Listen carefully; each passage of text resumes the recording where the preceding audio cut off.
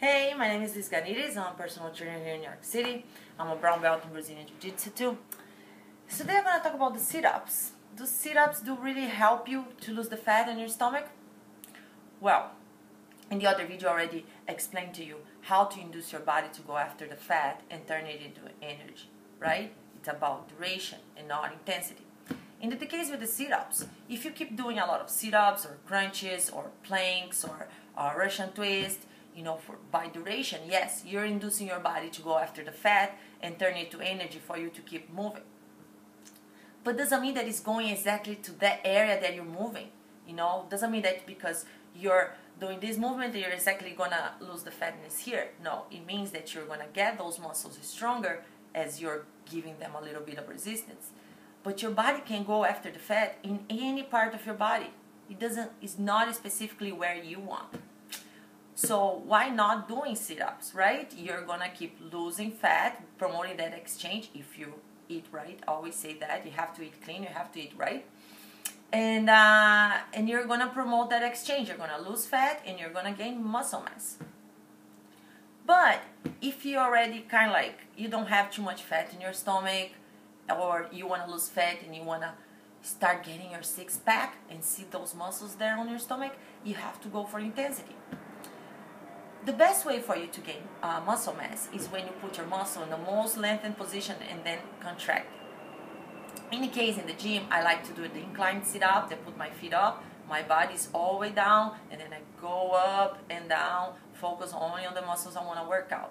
At home, I have the stability ball because this really helps me put my back more extended and then my muscles of my stomach more extended, as you're going to see now.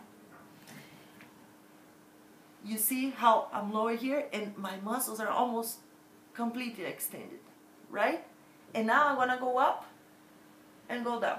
On my way up, I'm gonna exhale.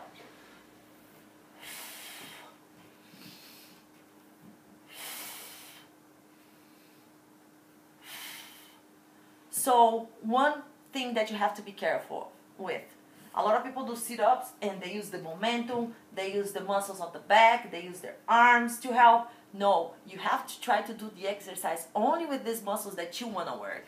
A good way for doing it is keeping your arms stretched like this. Try to put your shoulder blades together here on the back, and then you go all the way up. And then control your movement on the way down, because this is one of the most important moments for gaining muscle mass, right? So go up and come back slowly. Go up, come back slowly.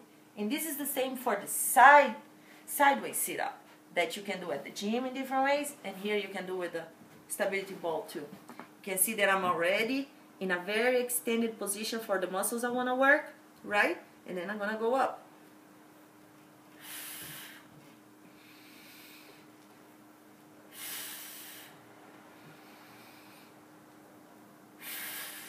And you can see I'm doing all the job only with these muscles here, nothing else.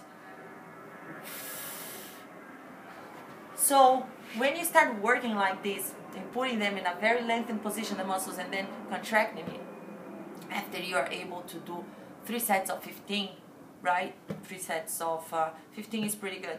You can start putting some weights on. You can use like a plate here on your chest for the sit-ups, or the dumbbells for here on the side, right? But always try to focus on the complete movement and only working all those muscles that you want to gain a better muscle mass. All right? So I hope I was clear enough. I hope you liked the video, and I hope I see you next time.